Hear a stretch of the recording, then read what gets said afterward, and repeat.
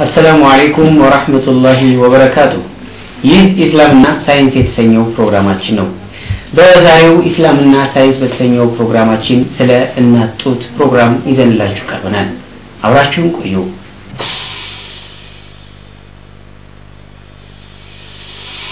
የዛሬው እንግዳዬ ዶክተር ሰይድ መሐመድ ይባላል። ጠቅላላ ሐኪምና የሕክምና ትምህርት አስተማሪ ነው። ለዶክተር የመጀመሪያ ጥያቄ የእናት ጡትን አስመልክቶ በቁርአን ውስጥ የተጠቀሰ ነገር ካለ? እንደገለጽከው ራሳችን የእናት ጡት ወተትን በተመለከተ ነው ዛሬ አንዳንድ ነገሮችን የምናነሳው። የእናት ጡት ወተት በጣም አስገራሚ የሆኑ ተአምራት ያሉበት የአላህ ስጦታ ነው። ይህንን በተመለከተ የተጠቀሱ ነገሮች አሉ በቁርአን ላይም እንዲሁም በሳይንሱ ከጊዜ በኋላ እየታወቁ የመጡ ነገሮች አሉ። በጣም ጠቃሚነቱን አስመልክቶ እንዲሁም ምትክ የሌለው ነገር እንደሆነ እናገኛለን። ስለዚህ ምናልባት ለመግቢያ ያህል አንድ የቁርአን አያት አለ በጣም ብዙ ጊዜ የሚገርመኝ የቁርአን አያት ከሱ ብነሳ ሱረት አልበለድ ላይ ምዕራፍ 90 ላይ ማለት ነው ቁጥር 10 ላይ አላህ Subhanahu Wa Ta'ala ይላል አለም ነجعل له عينين ولسانا وشفتين وهديناه النجدين ሚል የቁርአን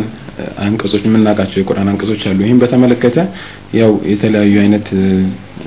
ትንታኔዎች ወይም ተፍሲሮች ያሉት ሲሆን አንደኛው ምንድነው አይኖችን አልሰራንለትም ወይ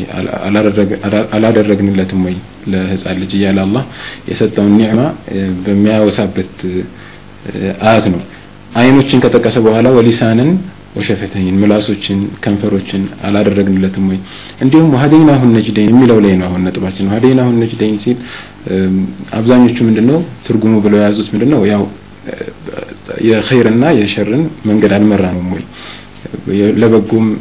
ይሄ ነው በጎ ይሄ ነው መጥፎ ይሄ ነው ብለን አላሳየነውም የሚል ነገር ሆኖ ሳለ አንዳንዶቹ ግን ሙፈሲሮች አሁን ከኛ ጋር የሚገናኝ ትርጉም ሰጥተውታል። ስለመስጠት ስለሆነ አሁን አይንን ስለመስጠት ከውልደት ጋር የተገናኙ ነገሮችን እየተጠቀሰ ስለሆነ ያለው ይሄኛውም አዲስ የተወለደ ህፃን ልጅ እነዚህ ነገሮች አካላቶችን ይዞ ሲወለድ አንድ ሌላ የሚያስገርመው ተአምር ምንድነው ማንንም ሰው ሳይመራው የእናቱን ጡት ሂዶ መጥባት መቻሉ ባይተሰል በጣም የሚገርም የአላህ ተአምር ነው የሚሉት። እና ምንድነው እንደምታውቀው ያው በኢቮሉሽን ቲዮሪ ተመስርቶ ነው ሳይንሱ አጠቃላይ ለአምላክ ወይም ለፈጣሪ እውቅና አይሰጥም ሳይንሱ ማለት ነው ስናየው አይደለ። በዛ ላይ ተመስርተው ሲያወሩ አንድ ነገራቶች በአጠቃላይ በአጋጣሚ ነው እየተከሰቱ የሚሄዱት ብለው ነው የሚያስቡት። በአጋጣሚ አንድ ፍጡሮች ይፈጠራል ማለት ያሉት ፍጡራን አሁን በሰርቫይቫል ኦፍ ዘ ፊተስት በሚለው ካሉት ውስጥ የትኛው ነው ቤስት የሚባለው በሚለው የተሻለው መኖር ይችላል ያልተሻለው ደግሞ ወይም ሰርቫይቭ ማድረግ ያልቻለው መወዳደር ያልቻለው ይወድቃል። ስለዚህ ፉክክር ሂደት ውስጥ ነው ነገሮች ደግሞ በአጋጣሚ ነው የሚፈጠሩት የሚል ነገር አለ። ግን አንዳንድ ማናስተውላቸው ሁሌ ነገሮች እንደዚህ አይነት ጥቃቅን ነገሮች ለምሳሌ ጥቃቅን ብለን የምናልፋቸው ነገሮች አንዱ ይሄ የእናት ጡት ወተትን ህፃን ልጅ ሂዶ መጥባት መቻሉ በራሱ የሚገርም የአላህ ተአምር ነው። እንደምታውቀው ያው ሂዶ አንድ ህፃን ልጅ የተወለደ ልጅ ማንም ሳያሳየው ነው ሂዶ የእናቱን ጡት እንደውም የሞተር ሲስተሙን ወይም ደግሞ አንድ ህፃን ልጅ ከተወለደ በኋላ ያለው የነርቨስ ሲስተም ስርዓቱ ጥሩ መሆኑን ቼክ ከምናደርግባቸው በህክምናው ዘርፍ ቼክ ከምናደርግባቸው ነገሮች አንዱ ሩቲንግ ሪፍሌክስ የሚባል ነገር አለ። እዚህ ከንፈሩ አካባቢ ወይም የከንፈሩ የአንግሉ አካባቢ በመትነካው ሰዓት አይኑን ጨፍኖ ወደ ተነካው ነገር ዞር ብሎ ለመጥባት ይሞክራል። ጣትም ይሁን ምንም ይሁን ገና ከግማሽ ሰዓት በፊት የተወለደ ህፃን ልጅ ማለት ነው ሂዶ እንደዛ ነው ሙከራ የሚያደርገው እንጂ እናትየው አለማምዳው እናትየው በግድ ስላስለመደችው አይደለም ያንን የመጥባት ልምድ የሚቀስመው ማለት ነው። ማንም ሳይነግረው ሂዶ የመጥባት በቃ እዚህም ብትነካው ጡትም ይንካው ምንም ይንካው እንደዚህ በመትነካካው ሰዓት ወደዛ የመዞርና የመጥባት ቴንደንሲ ወይም ሙከራ ያደርጋል። ስለዚህ ይህንን ለመጥቀስ ፈልጎ ነው አላህ በዚህ ቁርአን አያት ላይ ወሀደይናሁ ነጅደይን የተባሉት ሁለቱን ጡቶች ነው የሚሉ ተርጓሚዎች አሉ ማለት ነው። እና ወደዛ የመራነው እኛ አይደለንም ወይ ማን ነው ያሳየው መጥባትን ህፃን ልጅ ነው እንዴት አድርገህ ታስተምረዋለህ? አልጠባም ካላልጠባም ነው በቃ አይደለ ግን መጥባት አለበት ለመኖር። ስለዚህ እንደዚህ አይነት ተአምር እዚህ ላይ እየሰራ መሆኑን ይገልጻል ማለት ነው። ከዚህ ውጪ ያው የእናት ጡት ወተቱን ራሱን በተመለከተ ደግሞ በሱረት النحل ላይ ምዕራፍ 16 ቁጥር 66 ላይ ምን ይላል وإن لكم في الأنعام لعبرة نسقيكم مما في بطونها من بين فرث ودم لبنا خالصا سائغا للشاربين እቺ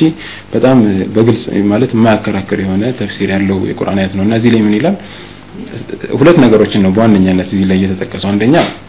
ስለ ስሪቱ የእናት ጡት ወተት በመልኩ ነው የሚሰራው የሚለውን ነገር ጠቆም አድርጎ የሚያልፈው ሁኔታ አለ ሌላው ደግሞ سائغ للشاربين የሚለው ለሚጠጡት ሰዎች ማለት እዚህ ላይ ያው የእናት ጡት ወተት የሰው ልጅን ብቻ አይደለም አጥቢ እንስሳቶችን በአጠቃላይ የሚመለከት ነው ስለዚህ የላም ወተትን እኛ አሁን ስንጠጣ የሚጠጡት የተባለው አካላት እኛ እንሆናለን ማለት ነው በዛ መልኩ ነው እና ለሚጠጣው ማንኛውም ፍጡር ህፃን ልጅ አዲስ የተወለደ የሚሆን የላም የሚጠጣ ሌላ የሚሆን ተስማሚ እጅግ ተስማሚ ፐርፌክት የሆነ ፈሳሽ ነው ፐርፌክት የሆነ ምግብ ነው የሰራንለት የሚል ነገር ነው እዚህ ላይ የቁርአን አያት ላይ አላህ የሚጠቅስልን ማለት ነውና ወይነ ለኩፍራና ለአይብረተን ሲል ራሱ ምታስተነትኗቸው ብዙ ነገሮች ብዙ ዲቴይሎች አሉት እዚህ ነገር ውስጥ የሚለውን የጠቀሰበት ሁኔታ ነውና ስለዚህ እነዚህ አያቶች ማንሳት ይቻላል ምን በይን ፈርቲን ሁለት ነገሮች ናቸው እንደነገርኩ ትኩረት የሚስቡት ምን በይን ፈርቲን ወደሚን ለበነን ኻሊሰን የሚለው አገላለጽ እንዴት ነው የእናት ጡት ወተት የሚመረተው የሚለውን የተወሰነ ነገር ጠቁሞን ያልፋል ማለት ነው አንዱ አስገራሚ ኮንሰፕት እዚህ አያት ላይ ያለችው እቺ ናት ምንድነው የሚለው እንደምናውቀው አሁን የእናት ጡት ወተት ሲመረት የሚመረተው ከምንድነው ከእናትየው ከምትመገበው ነገር ነው ከተመገበችው ነገር ውስጥ አንጀቷ ውስጥ ገባ በኋላ ጠቃሚዎቹ ንጥረ ነገሮች ተጣርተው በደም አማካኝነት ይሰራጫሉ ወደ ሰውነቷ የማይጠቅመው በቆሻሻ መልኩ በሰገራ መልክ እንዲወገድ ይደረጋል በዛ ሂደት ውስጥ ኒውትሪየንቶች እና ጠቃሚ ነገሮች ምንላቸው አጠቃላይ ከተመረቱ በኋላ ለሷም የሚጠቅማት ነገሮች እንዳሉ ሆኖ ለእናት ጡት ወተት መስሪያ እንደ ግብአትነት ይውላሉ ማለት ነው ይሄንን ነገር ያው እንደምታውቀው አሁን እንኳን አይደለም የዛሬ 1400 ዓመት ይቀርና አሁን እንኳን እንዴት ነው የእናት ጡት ወተት የሚሰራው አሁን ከደምና ከእንትን ውስጥ ተፈልቅቆ ነው ወይ ብትለው አሁን አብዛኛው ሊያቅ አይችልም ያልተማረ ሰው ከሆነና በገጠሩ ወምን ያለው ሰው ብትጠይቀው ማለት ነው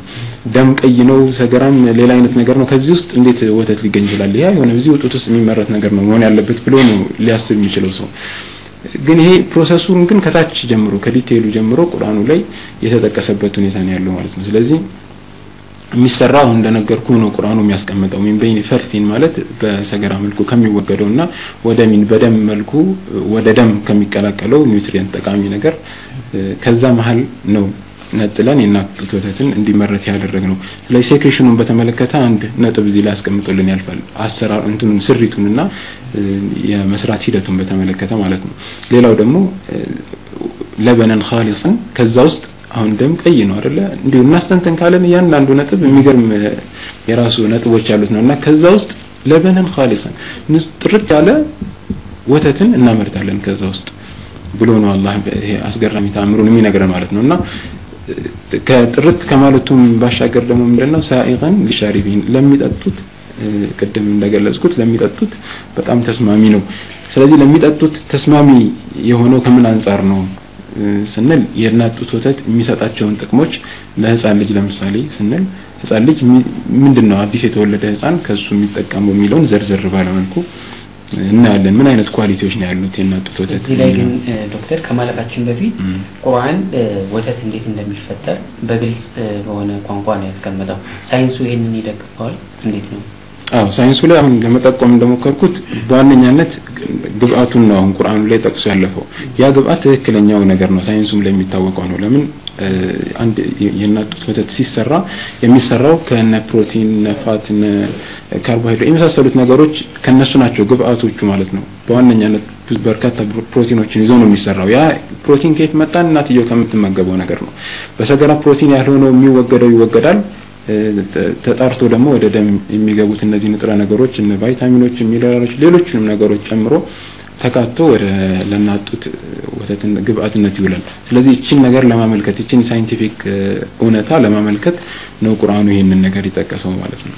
ይህ የእናት ጡት ወተትን የሚተኩ ሌሎች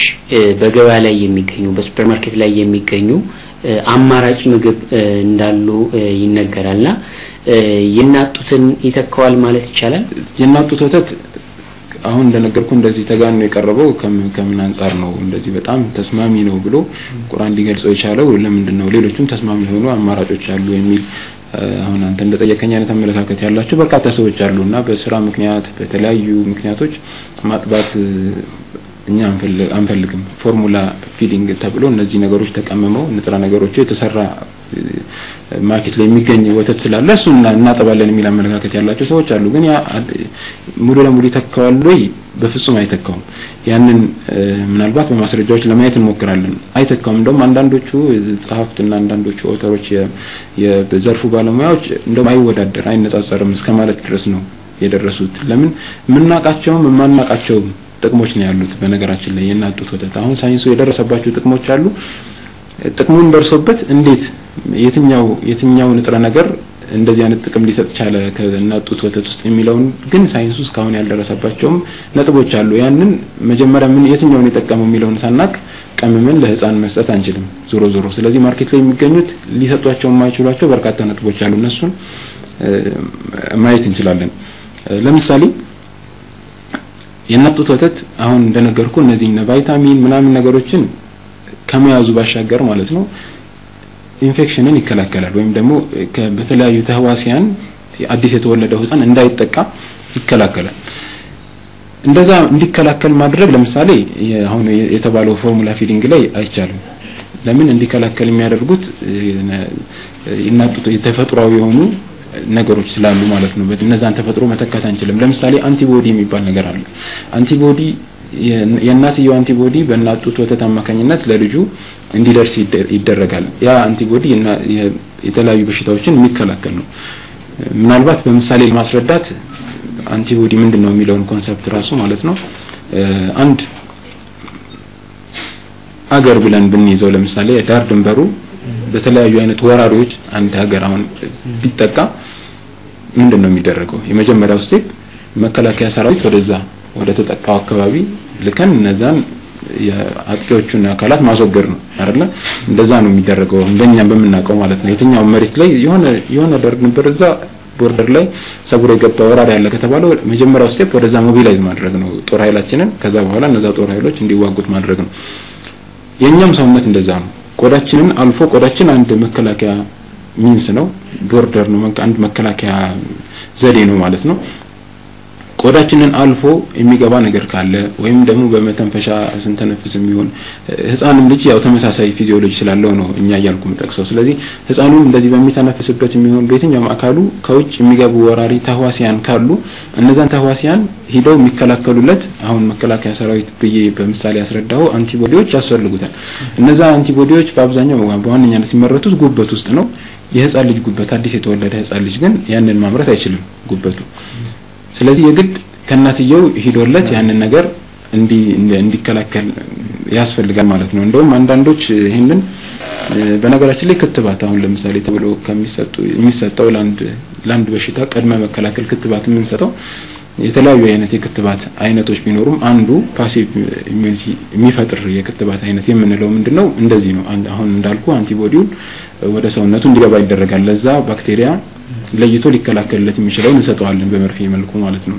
ያ ነው ክትባት የምንለው ስለዚህ ከዚህ አንፃር ምን ይሉታል የእናት ጡት ወተት የመጀመሪያ ክትባት ነው ተብሎ ይጠቀሳል ከዚህ አንፃር ማለት ነው ለምን እነዚህ አንቲቦዲዎች ይገባሉ የሚመጣውን ኢንፌክሽን ይከላከሉለታል የተለያዩ አይነት ኢንፌክሽኖች የመተንፈሻ አካል ኢንፌክሽኖች የአንጀት ኢንፌክሽን የተለያየ ቆዳ ኢንፌክሽኖችን በአጠቃላይ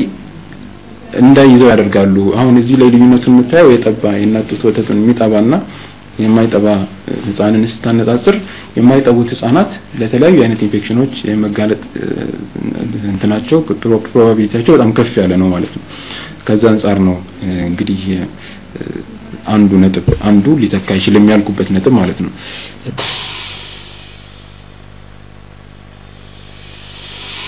በአጠቃላይ ፍጹም ተስማሚ የሆነ ነገርን ሰጥቻችኋለሁ የሚል ነገር ገለጸልን እውነት ፍጹም ተስማሚ ነው ወይ ከሱ ፍጹም ነው ማለት ከሱ ውጭ ያሉት እንደሱ ሊሆኑ አይችሉም የሚል ትርጉም ነው ያለው ያንን በማስረጃ ለማረጋገጥ ነው እየሞከርን ያለነው ማለት ነው ከዛም ውጪ ሊሰጡ የሚችሉ ወተቶች ያንን ሊተኩ አይችሉም የሚለውን ፍጹም ያለበት ምክንያት አሁን አንተ እንዳልከው ከዛ አንፃር ነው ማለት ነው ሌላው ደግሞ የሚገርምህ ነገር ያው በሰፊው የሚታወቀው በዋነኛነት ይሄ አንቲቦዲ በመስጠት ነው ኢንፌክሽኖችን የሚከላከለው የእናት ጡት ወተት ማለት ነው። ከዛ በተጨማሪ ደግሞ ኖርማል ፍሎራዎች አሁን ቅድም በምሳሌ እንዳስረዳው ይሄንን በምሳሌ ለማስረዳት ያህል አንድ የሚያጠቁ እንስሳት ብንላቸው ለምሳሌ የዱር እንስሳት አለ ለማዳ ደግሞ የቤት እንስሳቶች አሉ አይደል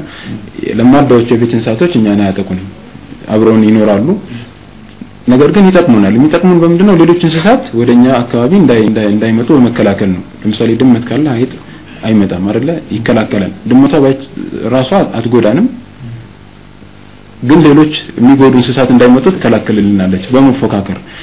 አንድም እሱ አይጧን ለመብላት ሊሆን ይችላል ሁለት ደግሞ ሌሎች ድመቶች ሌሎች እንትኖች ሲመጡ የኔን እንትን የሚበላውን ነገር ሊሻሙኝ ነው በሚል መንፈስ እነሱን ታስወግድልናለች እንደዚህ አይነት ተመሳሳይ ጥቅም የሚሰጡ ባክቴሪያዎች አሉ በሰውነታችን ውስጥ ማለት ነው ባክቴሪያ ናቸው በሰውነታችን ውስጥ ግን ጉዳት ለኛን ለጉዳት አይዳርጉንም ይቀመጣሉ ለጉዳት አለመዳረግ ብቻ ሳይሆን ጥቅም አላቸው ጥቅማቸው ምንድነው አሁን ልክ በድመቷ ምሳሌ እንደሰጠው ሌሎች ባክቴሪያዎች ሲመጡ ከነሱ ጋር በፉክክር ያለውን ምግብና ያለውን ሪሶርስ እንዳይሻሟቸው እነዛን ባክቴሪያዎች ያስወግዱልናል ስለዚህ ባይዘው እነዚህ ኖርማል ፍሎራዎች ባይኖሩ በሽታ ይዘናልኛ እስከዚህ ድረስ ማለት ከበሽታም ይከላከሉልናል የመከላከል አንድ ሚንስ አድርጎ አላህ የፈጠረልን ነገሮች ናቸው ማለት ነው እንግዲህ ባክቴሪያ ሆኖ ግን ለኛ ጠቃሚ ነው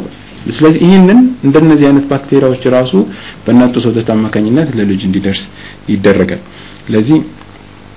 እነዛ ኖርማል ፍሎራዎች ልጁን የማይጎዱ ነገር ግን ከውጭ መጣን የሚከላከሉ በመስጠት ከአንቲቦዲ በተጨማሪ ቅድም ካልኩ በተጨማሪ ኢንፌክሽንን ይከላከላል ማለት ነው ሌላው ደግሞ በጥቅም ልንገልጸው የምንችለው ነገር ስለ ዳይጀሽን ወይም ደግሞ ከሰውነት ጋር ስለመዋሃድ ስናነሳ የእናት ጡት ወተት ከሌሎች ምግቦች በተለየ በቀላሉ ከእናት ጡት ከህፃናት ሰውነት ጋር መዋሃድ እንዲችል ተደርጎ የተቀመመ ነው ይሄ ምን ይጠቅማል ካልከኝ አንድ ያው በቀላሉ ከሰውነቱ ጋር መዋሃዱና ለእድገቱ ለምኑ ፋሲሊቴት ማድረጉ ለተቅማጥ ለምን አለመዳረጉ አንድ ራሱን የቻለ ጥቅም ነው ሌላው ጥቅም ምንድነው ኢነርጂን ይቆጥባል ምን መገበው ምግብ እኛም ሆነን ህፃናት ለተለያዩ አይነት ጥቅሞች ነው የሚውሉን ሰውነታችን እስከነዛ አንዱ ምንድነው አሁን ለምሳሌ ለምንንቀሳቀስበት ለምናስብበት ለምንበላበት ለምንጠጣበት ለዚህ ሁሉ ነገር ኢነርጂ ኃይል ያስፈልገናል አይደል እንደ ነዳጅ ማለት ነው እንትን ያስፈልገናል እና ያንን ኃይል ከምንመገበው ነው የምናገኘው ከዛ ውስጥ አንዱ ምንድነው ዳይጀሽን ነው ማለት ነው አሁን ቅድም እንዳልኩ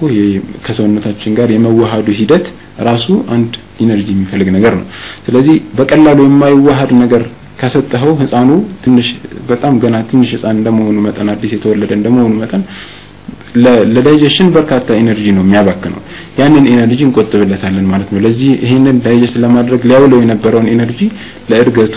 ያውለዋል ማለት ነው ስለዚህ ከዚህ አንፃርም በቀላሉ የሚዋሃድ መሆኑ ከሌሎች ወተቶች አንፃር በዚህ መልኩ ጥቅም ይሰጣል ማለት ነው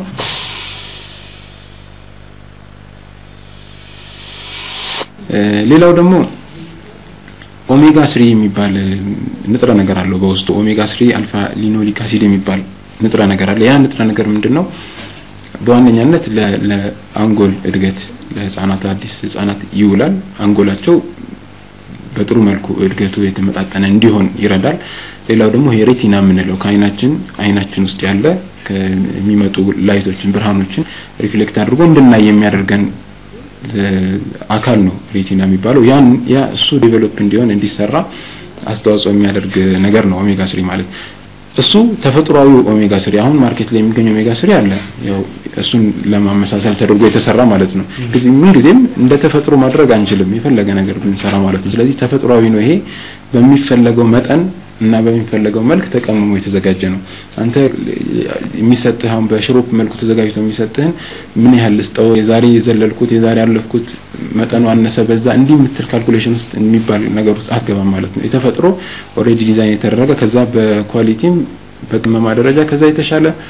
መጠኑም አስፈላጊነቱም ከዛ የተሻለ ኦሜጋ 3 በእናት ጡት ወተት ሲደረግ ይገኛል ማለት ነው ስለዚህ ከዚህ አንፃርም ነው ተስማሚ ተብሎ የተገለጸው ማለት ነው ምናልባት ወደ ሌሎች ነገሮች ሌሎች ጥቅሞችን ለማለፍ አሁን እንደነገርኩ የሚታወቁም የማይታወቁም በየቅድም ተቀስ አድርጌ ያለፍኳቸው ነገሮች አሉ ለምሳሌ ከአንድ ህፃን ልጅ ከተወለደ በኋላ በህፃንነት እድሜ ላይ ያለ ጡት በሚጠባበት እድሜ ላይ ያለ የሚሰጠው ጥቅሞች አሉ የሚገርምህ ሌላው ነገር ምንድነው ግን ጡት የሚጠባበት ስቴጅ ካለፈ በኋላ ትልቅ ሰው ከሆነም በኋላ አንዳንድ በሽታዎች እንዳይከሰቱበት የሚከላከልለት ስንቅ ይሆናል ገና በህፃንነቱ በዛ እድሜው የጠባ እና ያልጠባ አዳልቱ ነው እንዴ ትልቅ ሰው ሆኖ ራሱ ለበሽታ ተጋላጭነታቸው እኩል አይሆንም ለምን አይነት በሽታዎች በተለይ አሁን እስካሁን በጥናት የተደገፉት ያሉት ምንድነው ከደም ዝውውር ስርዓት ጋር የተገናኙ በሽታዎች ላይ እንደ ልብ በሽታ ልብ ህመም ስትሮክ የምንለው የደም ግፊት የመሳሰሉት ህመሞች እንዳይጠቃ ያደርጉታል ማለት ነው ካደገ በኋላ ራሱ በልጅነትም ከዛም በእድገትም እንደዚህ አይነት ነገሮች እንዳይጠቃ ይረዳል እንዴት ነው የሚረዳው ካልከኝ ግን አሁን አስቸጋሪ የሚሆነው በምን ምክንያት ነው ይሄንን ነገር ሊያደርግ የቻለው የሚለው ስቲል ጥናት እየተደረገበት ያለ ነገር ነው እንደነገርኩ ቫይታሚን አለው ቫይታሚኑ ሄዶ ምን ይሰራል የሚለው ይታወቃል ፕሮቲን አለው ፕሮቲኑ ሄዶ ምን ይሰራል የሚለው ይታወቃል ግን ማናቃቸው በውስጡ ያሉ ንጥረ ነገሮች እንደዚህ አይነት ልዩ ጥቅሞችን ሲሰጡ ተገኝተዋል ማለት ነው የደም ግፊት እንዴት ነው ሊከላከል የሚችለው ጥናቶች እየተደረጉ ነው ኦሬዲ እስካሁን ምናልባት ከተደረጉት ጠቀስ አድርጎ ለማለፍ በዶክተር ሊዛ ማርቲን የምትባል አንድ ሐኪም የተደረገ ጥናት አለ በሲንሲናቲ የሚባል አሜሪካ ውስጥ ያለ ሆስፒታል አለ እዛ ውስጥ የሚሰሩ ሐኪም ናቸው በእሳቸው የተደረገው ጥናት እንደሚያሳየው ለምሳሌ ሃርት አታክን ወይም ደግሞ የድንገተኛ ልብ ቆም የማለት ስራውን የማቆም አሁን ባደጉት ሀገራት በተለይ በምዕራባውያን ዘንድ ከመጋገባቸውና ከአኗኗር ዘይቤያቸው ጋር ተያይዞ እንደዚህ አይነት የልብ ህመሞች ናቸው በዋነኛነት ገዳይ የሚባሉት የሚያጠቋቸው ስለዚህ ያንን ይከላከላል የተባለው ከምን አንፃር ነው የተባለው እንደነገርኩ ካለው ንጥረ ነገሮቹ እየተጠኑ ነው አዲፖኔክቲን የሚባል ፕሮቲን አለ የእናት ጡት ውስጥ ያለ እሱ ነው ይሄንን ጥቅም የሚውለው የሚል ኮንክሉዥን ላይ ደርሰዋል አሁን ያልኩ ባልኩ ጥናት መሰረት ማለት ነው ሌላ ደግሞ ሌፕቲን የሚባል እንዲሁም ሆርሞን አለ በእናት ጡት ውስጥ የሚገኝ እሱ ሆርሞን ምን ይከላከላል ውፍረትንና ከውፍረት ጋር ተያይዞ የሚመጡ በሽታዎች አሁን ቅድም እንዳልኩ የደም ግፊትን ጨምሮ ሌሎችንም ማለት ነው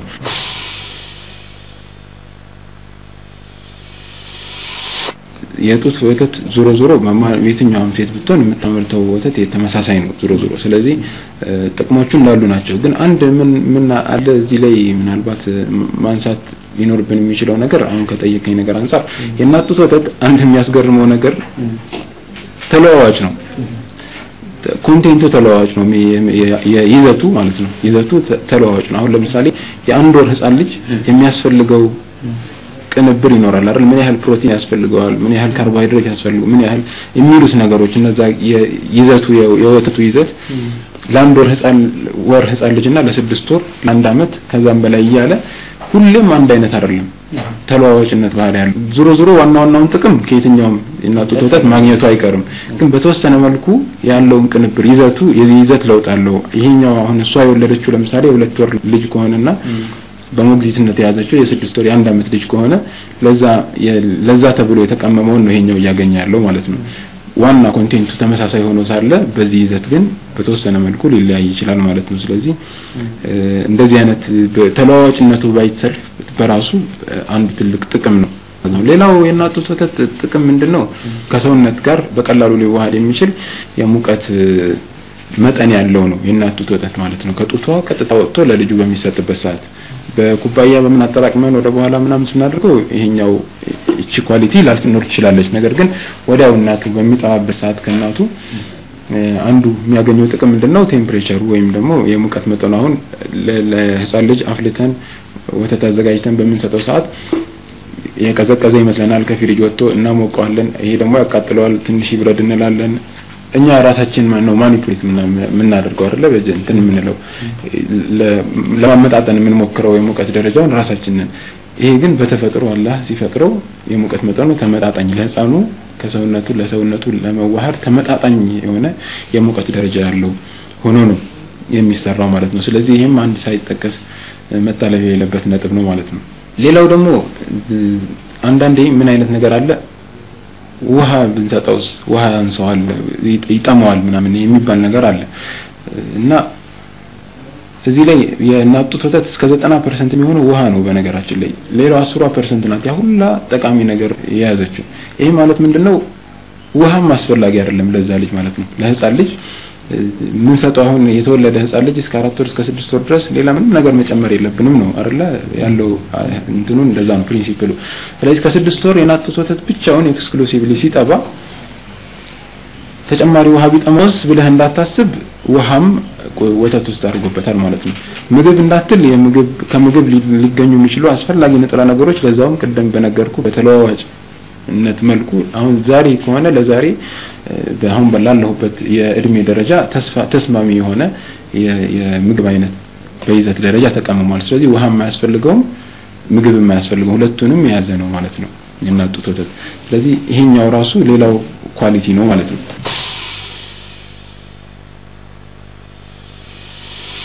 ሌላው ደግሞ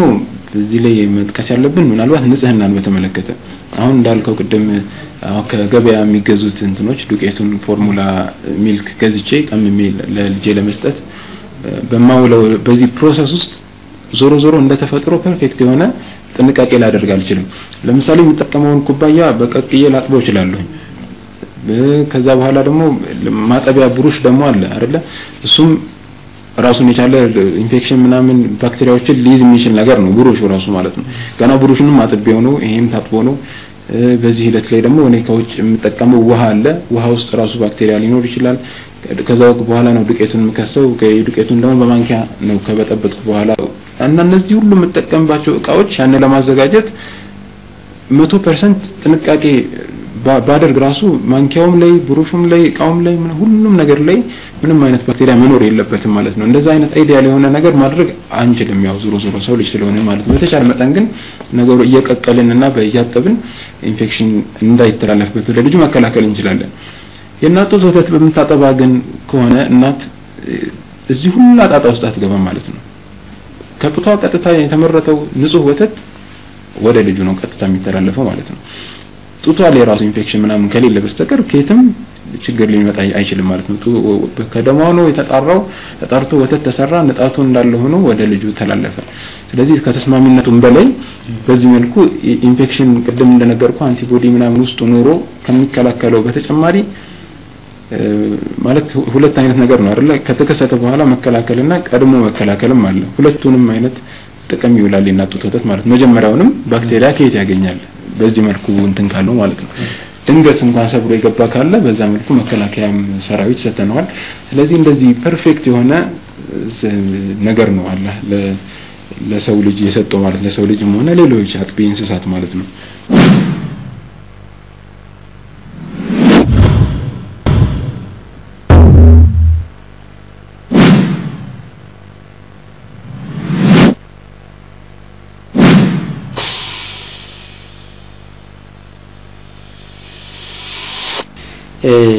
የእናት ጡትን የሚጠቡና የማይጠቡ ህፃናት በትምህርታቸው ሊሆን ይችላል በአካላቸው ላይ የሚያመጣ ለውጥ አለ ወይም የሚያመጣባቸው ችግር አለ እዚህም ላይ ያው ቅድም ከጠቀስናቸው ጥቅሞች ባሻገር አሁን አንተ እንዳነሳኸው የእናት ጡት ወተት ጠብተው ያደጉ ህፃናትና አሁን አንተ ያልካት ነገር በጥናት መልኩ ጥናት ተደርጎባቸዋል የተለያዩ ጥናቶች ተደርገዋልና ያስተሳሰብ ደረጃችን እና የብስለት ደረጃችን የምንለካበት አይኪው ቴስት የሚባል አይደለ ያንን አይኪው ቴስት መሰረት ያደረገ ህፃናት ላይ የተለያዩ ጥናቶች ተደርገው ነበር የጠቡና ያልጠቡ በሚል ተከፍለው ማለት ነው እዚህ ላይ ዩኒቨርሲቲ ኦፍ ኬንታኪ ታዋቂ ዩኒቨርሲቲ ነው እዛ ላይ የተደረገ ጥናት እንዳሳየው ከ2.3 እስከ 5 ነጥቦች ልዩነት ታይቷል የአይኪው ወይም የአስተሳሰብ የብስለት ደረጃቸው ማለት ነው ተመሳሳይ እድሜ ደረጃ ላይ ያሉ ህፃናት ነው አንዱ የጠባና ያልጠባ አድርጎ የጠቡ በርካታ ያልጠቡ በርካታ ህፃናትን ይዘው ጥናት በሚያደርጉበት ሰዓት ከ2.3 እስከ 5 ነጥብ ልዩነት የአይኪው ዲፈረንስ ተገኝቷል ማለት ነው ከዛም ውጪ አንድ ሌላም የተደረገ ጥናት ነበረ በ2013 በያዝነው አመት ማለት ነው እና እሱ ደግሞ ምን ቤዝ ያደረገ ነው ጥናቱ የአንጎሉን ዲቨሎፕመንት ፊዚካል ዲቨሎፕመንቱ ማለት ነው ማለት አሁን ይሄ አስተሳሰብ ነው ቅድም ያልኩት አሁን ደግሞ ምልህ አንጎሉ ራሱ ሲታይ ኮንቴንቱ ሳይዙም ያለው ነገር ማለት ውስጡ ያሉት ኮንቴንቶች ለምሳሌ ዋይት ማተር ግሬይ ማተር ምናምን የሚባሉ ኮንቴንቶች አሉት አንጎል የሚባለው ነገር የሰሩት ከዛ ውስጥ 15% እስከ 34% የሚሆን የእድገት ልዩነት ተገኝቷል። ይሄ ቀስ ብሎ ገና በብዙ ልፋታችን ሊያደርግ የሚችለው ይሄኛው የእናት ጡት ወተት የጠባው የአንጎሉ ስሪቱ ራሱ የተሻለ ዴቨሎፕመንት የተሻለ የእድገት ደረጃ አንጎል እድገት ደረጃ ላይ እንደሚገኝ ታይቷል። ስለዚህ ካሰሳሰቡን ባሻገር ምክንያቱ ምንድነው ብለው እንደገና ወደ ታች ወርደው ሲያጠኑ እንደዚህ አይነት ልዩነትን አግኝቷል። ስለዚህ ከዚህ ጋር በተያያዘ የባህሪ ልዩነት እንዳላቸው ተስተውሏል። ምናልባት ያልጠባ ሆኖ በባህሪው በመናመ የተመሰገነ ይኖራል አይደለ? ግን ይሄ ምንድነው ጥናት ሲደረግ አብዛኛው በርከት ያሉ ሰዎች ተይዘው በዚህ ካታጎሪ በዚህ ጎራና በዚህ በሁለት ተከፍለው ነው ጥናት የሚደረገውና እንደዛ በርከት ያሉ ሰዎችን ይተስታይ ከነዚህ ያልጠባ ሆኖ ከጠባው የተሻለ ሊኖር ይችላል። ግን የጠባ ሆኖ ካልጠባው የተሻለው የሚበልጥ ሆኖ ተገኝቷል ነው አጠቃላይ ስናነሳ እንጂ ኢንዲቪጁዋል ኬዞችን ወይ እንትና የሚባል ልጅ የተሻለ ነው ለምሳሌ ብለን እሱ ይሄንን ሳይንቲፊክ ግኝት አይሽርልንም ማለት ነው። እኔ አንደማቀው ያልጠባ ልጅ ጎበዝ ስላለ አይ ይሄ እንኳን ሳይንስ የተደረገው ጥናት የሚሰራ አይደለም ብዬ እኔ በግሌ ኮንክሉድ ማድረግ አልችልም። እጅግ በርካታ ሰዎችን ይዘው ያደረጉት ጥናት ስለሆነ ማለት ነው። ከባህሪም ውጪ ደግሞ ያስተሳሰብ ያመለካከት ሳይኮሎጂያቸው ራሱ ሳይኮሎጂክ ሜካፓቸውና የትምህርት ለርኒንግ ቢሄቪየር ምንለው የትምህርትን የመቀበል በቀላሉ የመቀበል ችሎታ እዛ ላይ ራሱ ልዩነት ተገኝቷል። ምናልባት ከአይኪው ከብስለታቸው ጋርም የተያዘ ሊሆን ይችላል። ግን የጠቡ ልጆች ካልጠቡት የተሻለ ትምህርትን የመቀበል ነቃ ያለ አእምሮ የመያዝ ነገር ተገኝቶባቸዋል። አሁን ይሄንን ከምን ጋር ማያያዝ እንችላለን? ከቅድሙ የቁርአን አያትን ጋር ማያያዝ እንችላለን። ፐርፌክት ነው ወይም ደግሞ እጅግ ተስማሚ የሆነ ነው ስንል እኛ ቀመመን የምናመጣው ይሄ በዱቄት ፕሮቲኑን ምናምኑን ቀመመን የምንሰጣቸው ምግብ ይሄን ሊያደርግ ይችላል ወይ የሚል ጥያቄ ስታነሳ አይችልም ነው ዴፊኒት። ለምን? ምክንያቱ ራሱ ምን እንደሆነ አናውቅም እኮ አሁን ገብቷል። የጠቡና ያልጠቡ ብለን ጥናት ስናደርግ ብቻ የጠቡት የተሻሉ ሆነው ተገኙ። የትኛው ናት የተሻለ አስተሳሰብ እንዲኖረው የተሻለ የትምህርት ቅበላ ባህሪ እንዲኖረው ያስቻለው የሚለውን ራሱ ሌላ ጥናት የሚያስፈልገው ነገር ነው ማለት ነው። ስለዚህ ከምናቃቸው ጥቅሞችን ባሻገር የእናት ጡት ወተት ተፈጥሯዊ ይዘቱን ጠብቆ ለህፃናት እንዲጠባ ከተደረገ እንደዚህ አይነት ጥቅሞችንም ይሰጣል ማለት ነው። ምናልባት እንደው ሳንጠቅሰው ባናልፎ ደስ የሚለኝ እንደማለት እንደቀላል የምናያቸው ነገሮች ነው ግን ስቲል ጠቃሚ ሆኑ ለምሳሌ የጥርስ እድገት ላይ እና ይሄ ዴንታል ኬሪስ የምንላቸው የጥርስ መቦርቦር ለምሳሌ እሱ ራሱ ላይ ጥናት ተደርጎ ነበርና በሚገርም ሁኔታ የእናት ጡት ወተት የጠቡ ህፃናት ወደፊት በእድገታቸው ሂደት የጥርስ መቦርቦር በማለት የሚልክ ቲዝ የምንለው ስቴጅ ላይ ማለት ነው ገና የመጀመሪያው አሁን አንዴ ከወለቀ በኋላ ይሄ ፐርማነንት ጥርስ ላይ ሳይሆን እዛኛው ላይ ራሱ የመጀመሪያው በቀላሉ የመበላት ባህሪ አለው። ህፃናት ገና ህፃናት ጥርስ አይተው ከሆነ አዲስ የበቀለ ጥርስ በጣፋጭ ነገሮች በቀላሉ ይበላል። ኢቭን እዛች ባህሪ ላይ እንኳን የጠባና ያልጠባ ላይ ልዩነት ታይቷል። ይሄ በቀላሉ ይበላል ጥርሱ ያኛው በተወሰነ መልኩ ጥንካሬ ይሰጣል። ይሄን ስታይ ይሄ ምንድነው ጠቋሚ ነገር ነው ማለት ነው። በራሱ የተብቃቃ ሳይንስ ሳይሆን ጠቋሚ ነው። በጣም በርካታ ማናቀው ጥቅም ለካ እየሰጠ ነው ይሄ ነገር የሚል ነገር ይሰጣል ማለት ነው። እስካሁን በሳይንሱ የተደረሰበት እንዳለው ያልተደረሰበት ራሱ በርካታ ጥቅሞች እንዳሉ ነው የምታይበት ከነዚህ አይነት ነጥቦች አንፃር ማለት ነው። አንድ ልጅ ከተወለደ በኋላ ለምን ያህል ጊዜ ነው የእናት ወተትን እንዲጠባ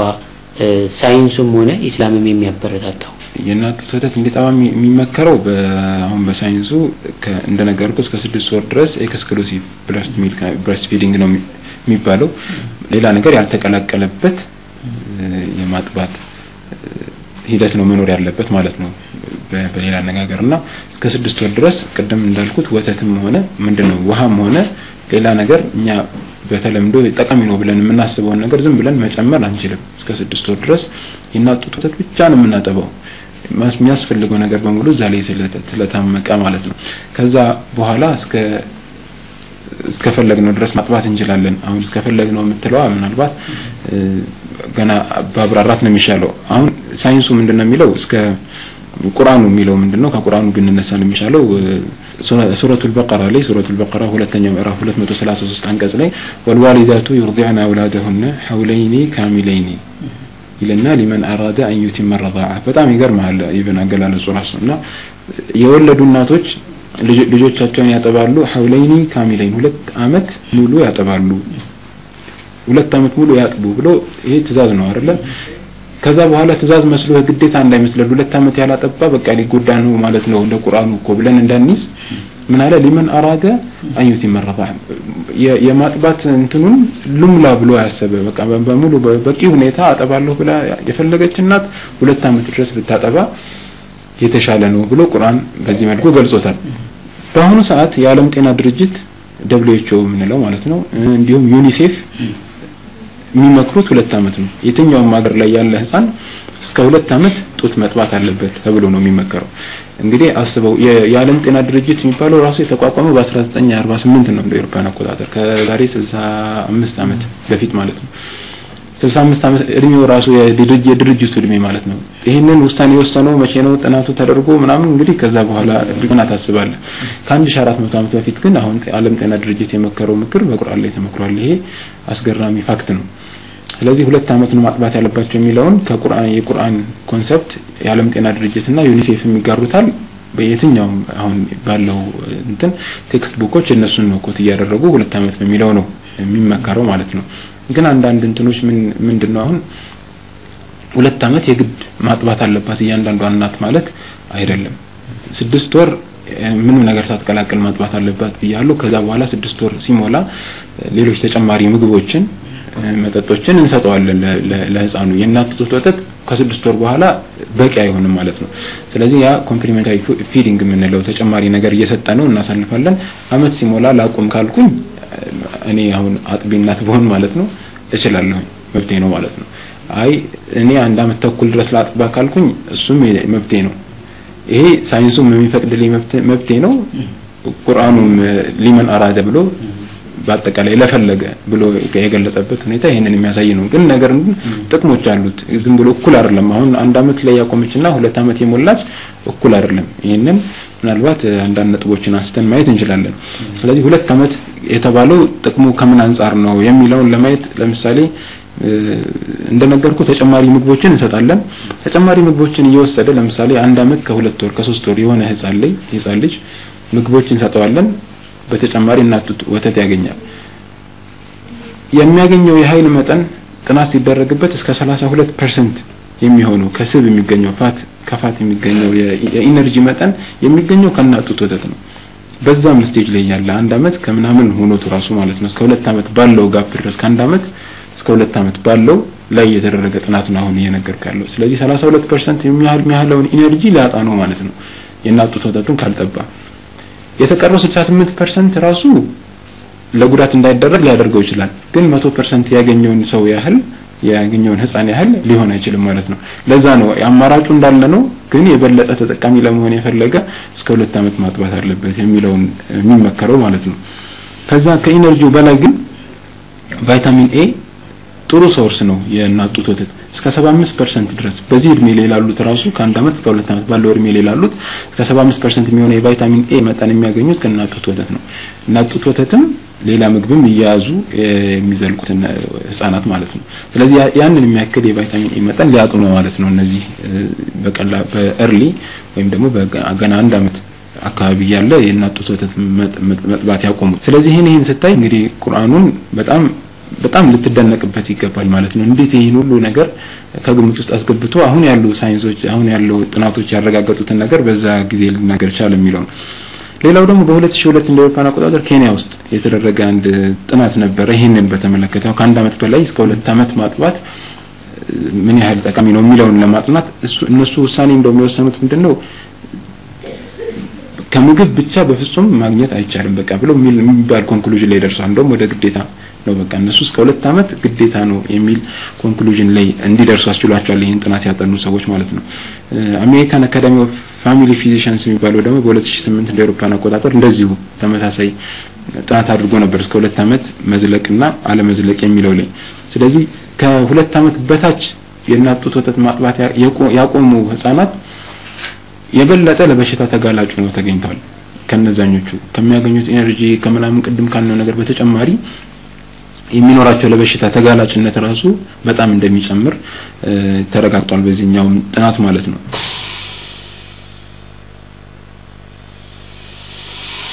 አንድ እናት ለልጇ ወተት ስታጠባ ልጁ የሚጠቀመውን በርካታ ነጥቦች አይተናል እናትስ ለልጇ በማጥባቷ የምትጠቀመው ነገር አለ አዎ በጣም እንደውም ብዙ ነገሮችን እዚህ ላይ ማንሳት ይቻላል እና እናት ልጁ የሚጠቀማቸው ጥቅሞች በርካታ ነገሮችን አንስተናል እናትየው የምትጠቀማቸው ነገሮች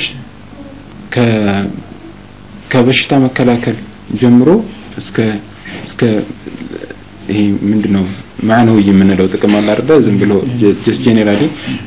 በመኖሩ ብቻ የምትጠቀማቸው ጥቅሞች አሉ ለማየት በነጥብ ያነሳን ለምሳሌ ቦንዲንግ የሚባለው በእናትና በልጅ መካከል የሚኖረው ትስስር የመጨመር የማጠናከር ባህሪ ያለው ይሄ በጣም በበርካታ ጥናቶች የተረጋገጠ ነገር ነው እናትና ልጅ የሚኖራቸው ኢንቲሜሲ የሚኖራቸው ቅርርብ ያጠባች እናትና ያላጠባች እናት እኩል አይደለም በሳይንስ ግን ስታይ ደሞ ጥናት እዚህም ላይ ተደርጎ ነበር አንድ አታችመንቱ መነካካቱ አብሮ መሆኑ በየቀኑ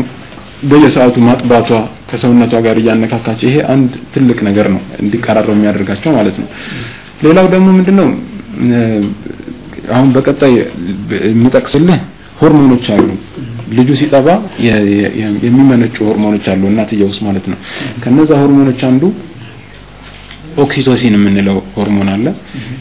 ፕሮላክቲን የምንለው ሆርሞን አለ እነዚህ ሁለት ሆርሞኖች በጣም አስፈላጊ ሆርሞኖች ናቸው ከቦንዲንግ ጋር ካልኩ ከትስስሩ ጋር የሚገናኝልን ኦክሲቶሲን ነው እሱ በተወሰነ መልኩ አንጎል ላይ ወደ አንጎል ሄዶ እንደዚህ አይነት ኢፌክት ለልጇ የሚኖራት እንትንን የመጨመርና የማቀራረብ ኢፌክት አለው ተብሎ ጀስት በቲዮሪ ደረጃ የተቀመጠ አንድ እንትን አለ ምክንያቱም ቅድም እንደነገርኩ ባናቀውም ቅርርቡን ግን እንደሚፈጥር የተረጋገጠ ነገር ሆኗል ማለት ነው ከናትየው አልፎ አብሮ የጠባው ራሱ እንደማማሽና እህትማማች የሚያደርግ ሂደት ነው የማጥባት ስራ ስለዚህ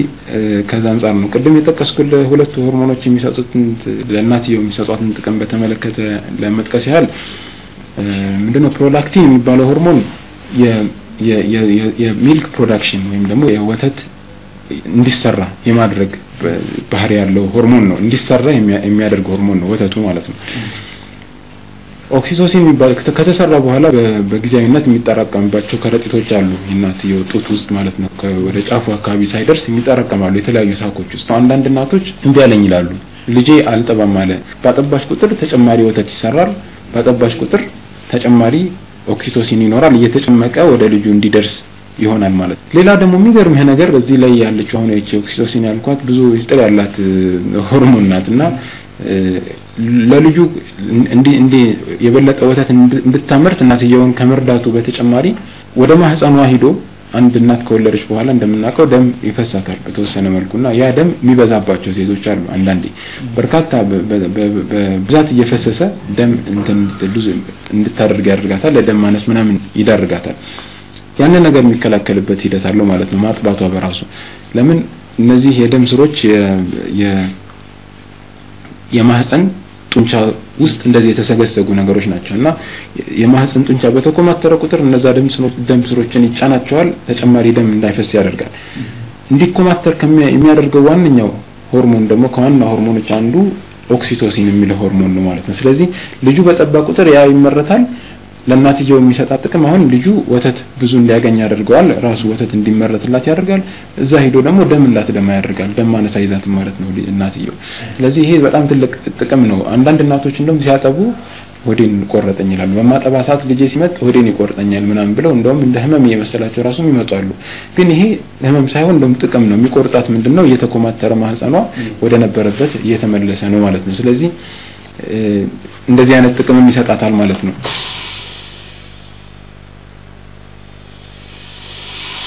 الله سبحانه وتعالى ከዛሬ 1400 ዓመት በፊት በቁርአን ላይ የተጠቀሳቸው የናቱትን አስመልክቶ ሳይንሱ አሁን እየደረሰባቸው እንደሆነ ነው ኮንክሉድ የምናደርገው ስለዚህ ቁርአን ትክክለኛ ከአላህ የተሰጠን መለኮታዊ መጽሐፍ እንደሆነ በዚሁ ማረጋገጥ ይቻላል ይያልን የዛሬውን ፕሮግራማችንን በዚሁ እናጠናቃለን ቀጣይ በሌላ ፕሮግራም እስከምንገናኝ ድረስ የዛሬውን ፕሮግራም በዚሁ ጨርሰናል ወሰላሙ አለይኩም ወራህመቱላሂ ወበረካቱ From those around I hear a cry God, oh God, my eyes are blind.